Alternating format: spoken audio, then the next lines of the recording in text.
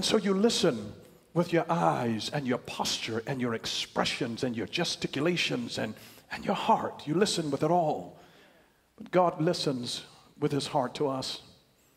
When David was so deeply impacted because of the oppression and the attack that he was getting against by the Philistines, he cried his eyeballs out to God. He just cried. He was like, I'm here by myself. Nobody understand me either. Everybody else being blessed, and I'm trying to go to church and pay my tithe.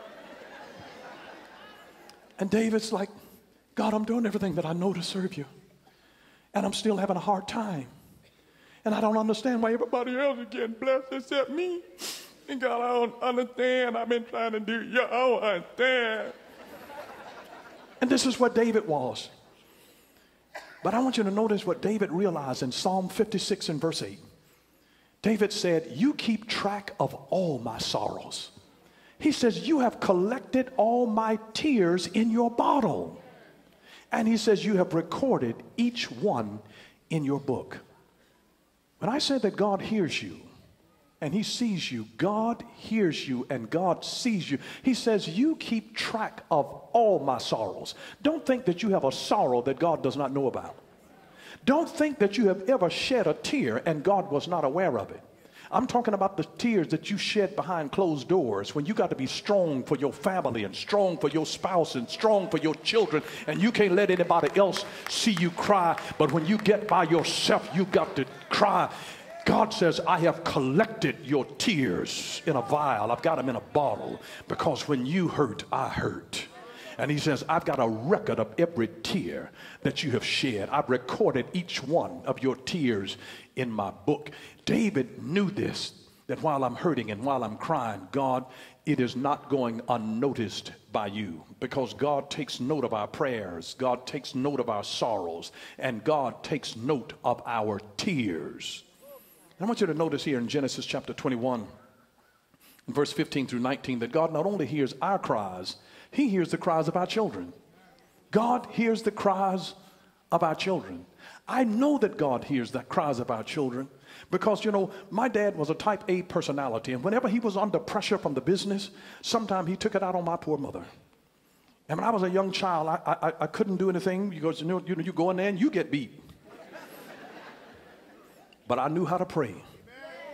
And when I would hear Daddy raging, sometimes I'd just slip away to my prayer chamber, go into that secret place, and began to pray the peace of God over our household. And I watched God time after time after time bring a raging bull down into a peaceful lamb. I'm just telling you, I know that God answers the prayers of children. God answers the prayers of children. God answers their sincere prayers of children. When children cry out, I don't know whether anybody else has any testimony of where, as a child, or sometimes God will speak to you through your own children, but just through children. And I want you to see what was happening here in Genesis chapter 21, verse 15 through 19. This is when Hagar was running away from Sarah, and she was taking her child Ishmael, and they were going, and they'd run out of water, and they were in the desert about to die. And when the water was gone, she put the boy in the shade of a bush, and then she went and sat down by herself about 100 yards away, because it hurts a mother to watch her child suffer and die. And when you got a mother who's done everything that she knows how to do to try to feed her child, and then she can't feed him, the pain that she feels.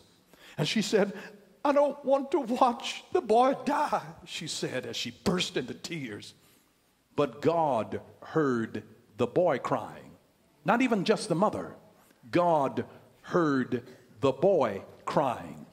And the angel of God called to Hagar from heaven, Hagar, what's wrong?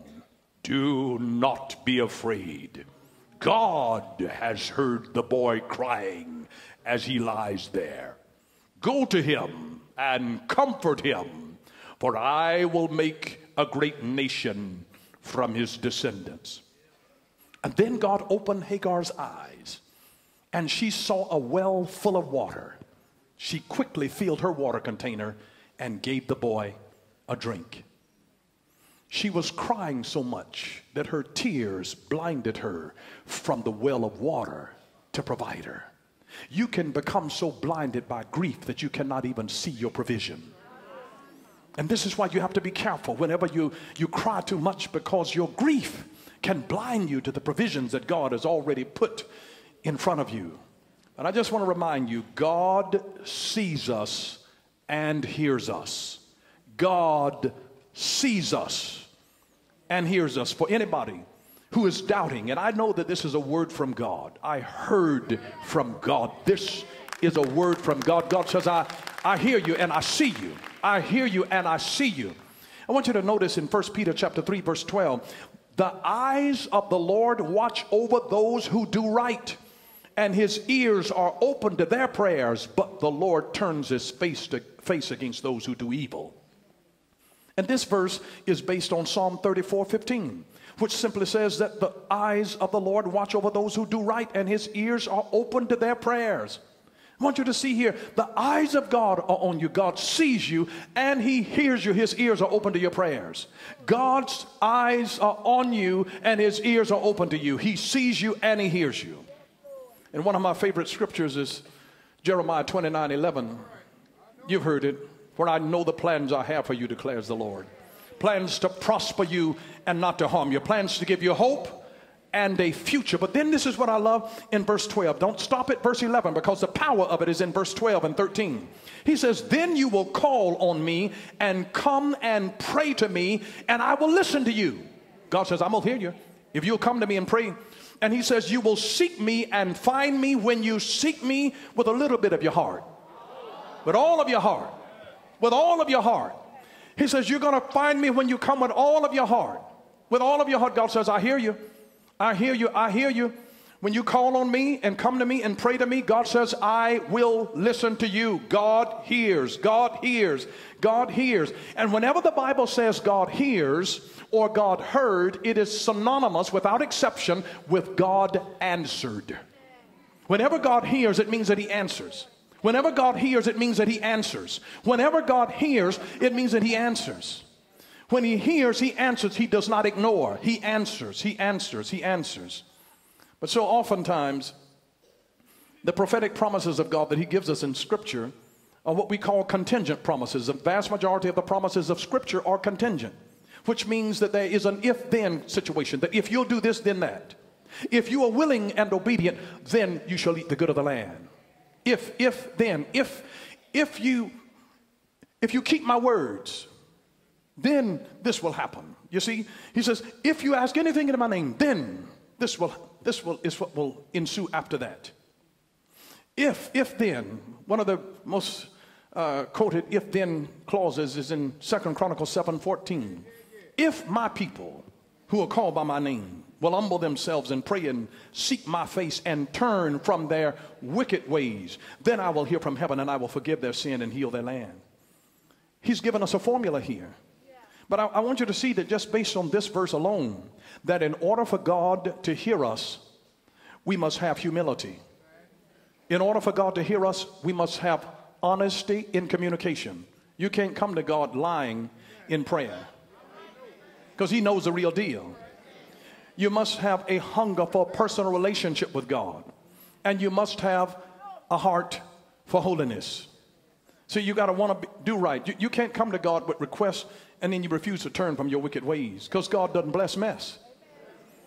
You don't want God to bless you in your mess, because it becomes a way of condoning and saying that you don't have to change. No, God loves us, but he loves us too much to leave us as we are. Yes, he loves you just as you are, but love grows, love matures, love corrects, love disciplines, love does a lot of different things. Love doesn't just leave you the same way that you are. When you love somebody, you help them to grow. Because a parent loves their child, they help them to grow. And I want you to know that God never ignores a desperate prayer. God never ignores a desperate prayer. God responds to desperate prayer. I mean, the kind of prayer that makes you seem like you are intoxicated. That's what happened with Hannah when she prayed. Notice 1 Samuel chapter 1, verse 12 through 18. Notice, as she was praying to the Lord, Eli watched her. And notice this, seeing her lips moving, but hearing no sound, he thought she had been drinking. This is called subvocalization. It means that she was praying in her heart, She was praying in her heart. So her mouth moved, but there was no sound that came out. Now listen, we have to learn the art of this. Don't just start praying out loud all the time. You have to learn how to pray in your heart. I've watched people. I watched one lady in the church many years ago. She brought her husband to me, and she said, my husband is full of demons. And he's standing right there with her. And I'm trying to, shh. And she's throwing him under the bus. I mean, I felt badly for him. And in fact, when she stepped off, I put my arms around the man. I said, I'm so sorry that you have to live with that. But she called the man a demon, you know, Satan. She just looked at him. She said, Satan, get behind me. I'm like, sweetheart, do you realize the man can see you and hear you? This is a great opportunity to use subvocalization. Pray in your heart. Pray in your heart. Listen, on your job, if you want to keep your job, pray in your heart. Pray in your heart. Pray. Somebody says something stupid to you. You're already tired and they ask you, can you work overtime? And you're already tired, your feet are already hurting, you're hungry, and somebody asks you, can you pray, work overtime? Just go in the heart. It's time to do that heart prayer. It's time to do that heart praying. You know, you're on the telephone with them. It's the time to use subvocalization. Pray in your heart. Learn the art of praying in your heart with your boss, with your spouse, with your children. Learn how to pray in your heart. God can hear heart prayers.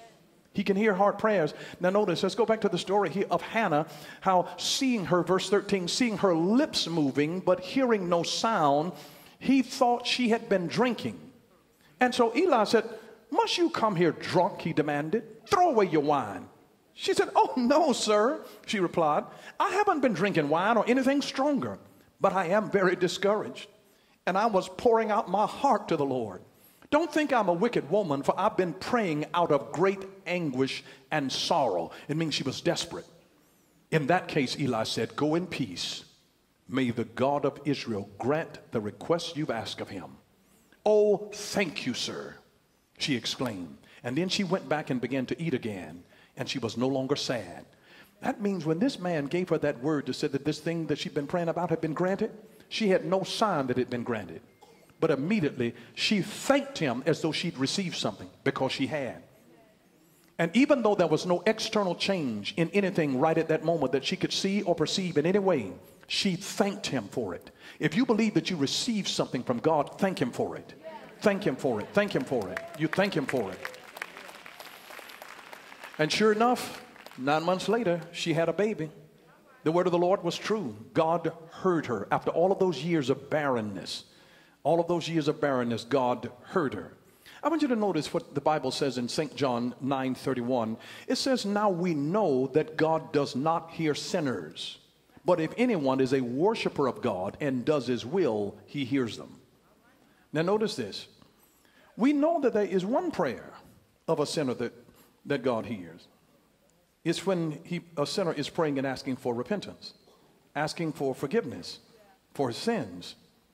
Otherwise, how would a sinner get saved if God hears not sinners? When he says that God hears not sinners, he's talking about that selfish way that sinners have a tendency to pray. When you pray asking God for material things and nothing of your spiritual growth and development. When you're not asking God for a closer walk to him, to get to know him, you're only seeking his hand. You're never seeking his face nor his heart. And that's the kind of prayer that God says, I don't even fool with that. Says, don't talk to me. Don't. Let me help you to understand this. You know how it feels when people only call you when they need money? They're not calling to see how you're doing, whether your medication is working, whether you... The only time they call you, you know they want something. And they might open with salutation, like, hey, child, how you doing? I ain't talked to you in a long time. And you know before they get off the telephone, they're gonna swoop around, come all the way around the mountain, but you know at the end of the day, they're going to ask you for something. You know that. How does that make you feel? And see, it doesn't make God feel good either. And so God says, I don't even fool with prayers like that. People who don't want me for me. who are just coming to me for a selfish carnal desire. You know, God, bless me with this house, bless me with this job, bless me with this man, bless me with this woman, bless me, you know, bless me to be able to have children, bless my loan to get approved, Lord, bless me to get promoted on my job. See, that's the way sinners pray. They pray for stuff, status symbols. They pray for money in their bank account. They just pray for stuff without any kind of heart relationship. And God says, listen, I want to deal with folks. He says, we know God does not hear sinners, but if anyone is a worshiper of God and does his will, he hears him. He hears him. But I don't want you to allow the mistakes of your past to disqualify you from God's amazing grace in your life. Because I want you to realize this. Failures and mistakes are normal to life. Anybody who's never failed has never done anything.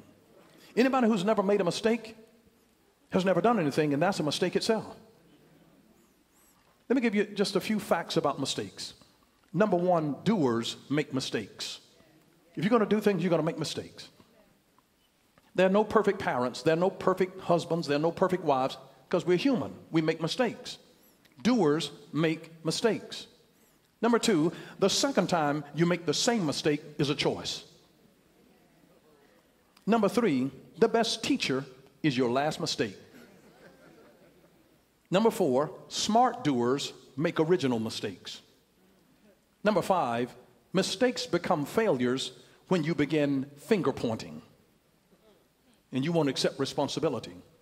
Number six, avoiding mistakes stunts growth.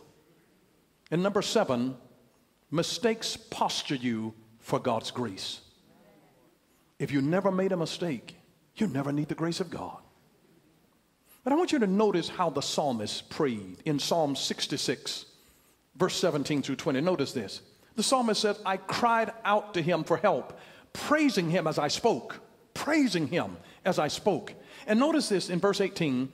If I had not confessed the sin in my heart, the Lord would not have listened. See, that's why God hears not the prayer of a sinner. God hears not sinners, because they have to confess the sin. And then God will listen. Then God will hear. If I had not confessed the sin in my heart, the Lord would not have listened. But God did listen. He paid attention to my prayer. Praise God, who did not ignore my prayer or withdraw his unfailing love from me. You see, when we worship God in spirit and in truth, and we do God's will, he hears us. He hears us. Notice 1 John chapter 5 and verse 14 and 15. Now this is the confidence that we have in him. Confidence. Confidence. Say confidence. Comes from the word confideo. It means with faith. This is the confidence that we have in him, that if we ask anything according to his will, he hears us. And we know that he hears us.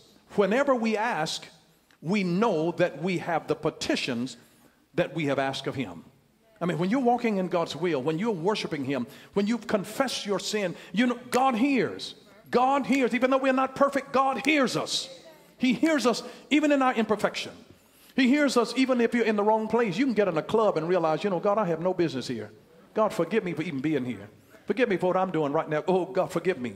Do you know that God can hear you in a club?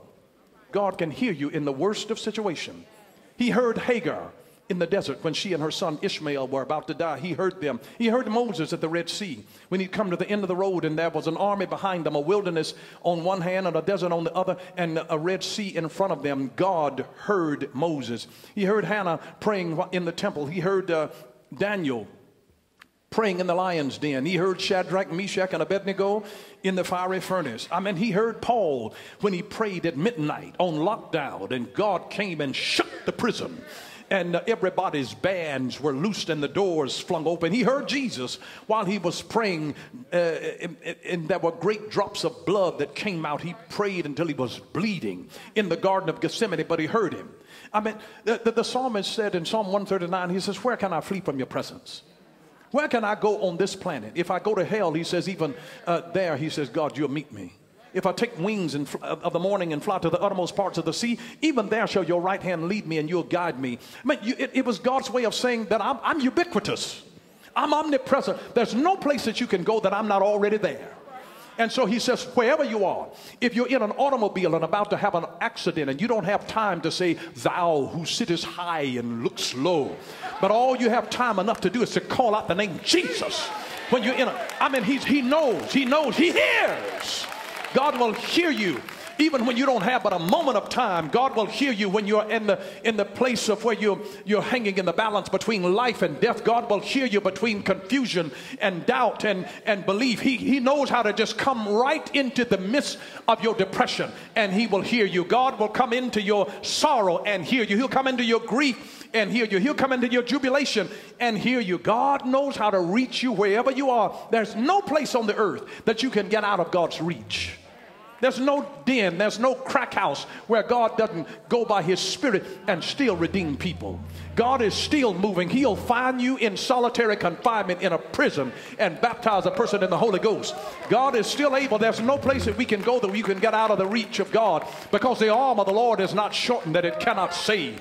He's still a great Savior. He's still a great deliverer. God still hears. He still hears. And then I want you to notice this scripture in Romans chapter 12 and verse 12. Don't ever forget it. Let your hope make you glad. Be patient in time of trouble and never stop praying. Be patient in time of trouble and never stop praying.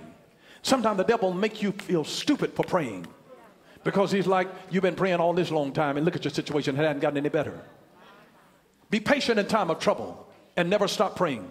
Be patient in the time of trouble and never stop praying. Be patient in the time of trouble and never stop praying. Be patient in time of trouble and never stop praying. Then he tells us another way. He said, pray without ceasing, didn't he? Pray without ceasing. You see, and the devil, the minute that you get ready to pray, guess what happens? He makes you sleepy. The minute that you get ready to pray, guess what happens? An interruption. Your phone goes off. The minute that you get ready to pray, wandering thoughts come to your mind. Anybody know what I'm talking about? There's a reason that the devil fights you when you try to pray, making you sleepy, making your thoughts go all over the place, having people to interrupt you. He's trying to disrupt what he knows is the mitochondria of the Christian life. He's trying to stop you from being able to tap into that power that's able to activate miracles in the earth realm. Because he knows that wherever you are, when you begin to pray, that becomes your SOS signal toward heaven. You got a red telephone to come into your real superhero, who is the power of the supernatural. We don't need a superhero if we got a supernatural God. And I'm just telling you, we've got a God with all power in his hands. He's omnipotent, he's omniscient, he's omnipresent. And I declare to you that when you call him, there are times that God knows how to answer even before you call. He knows what things you have need of even before you ask. But he said, ask and it shall be given. Seek and you shall find. Knock and the door shall be opened unto you. And it's time that God wants to open some things. Don't lose your hope. You keep on praying. You keep on praying. Be constant in season and out of season. Don't let the devil talk you out of prayer, making you think that your prayer is not making any difference. He doesn't see that God is working on deliverance, and he doesn't know how you're keeping the hand of the enemy and keeping the hand of death from happening in the lives of your family members. That God's got you. God's got you. It is your way of saying, I'm trusting in somebody greater than where I am and who I am. This thing, immediately when it's praying, it's an acknowledgement that there's greater is he that is in me than he that is in the world. That God is able to do exceedingly abundantly and above all that I'm able to ask or think, and is according to the power that works on the inside of you. And I'm glad today that no matter what you're dealing with, and sometimes you've been praying and you've been wondering, God, why is it taking so long? And I've asked you for this and this has not happened. But God hears. God hears you. God hears you. He's seen you every time that you've cried all alone, when you thought that you had to be strong for everybody else. And God sees you. He sees you. He sees you.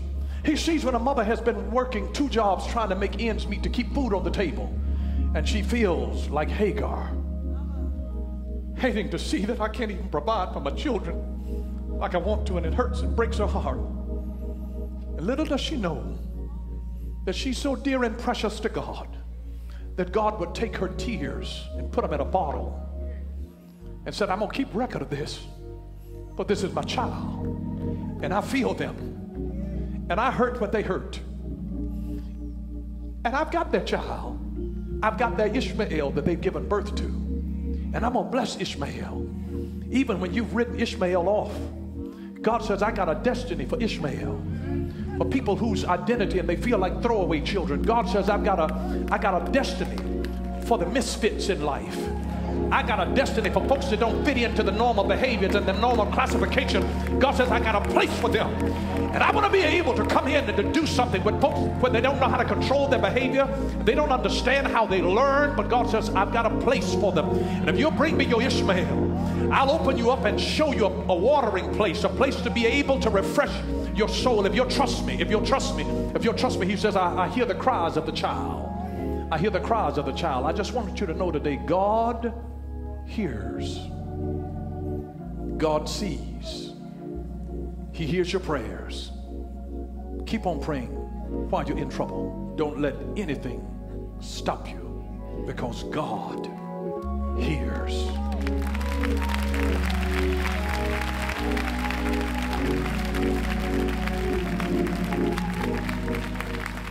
Thank you for watching Power for Living with Bishop Dale C. Bronner.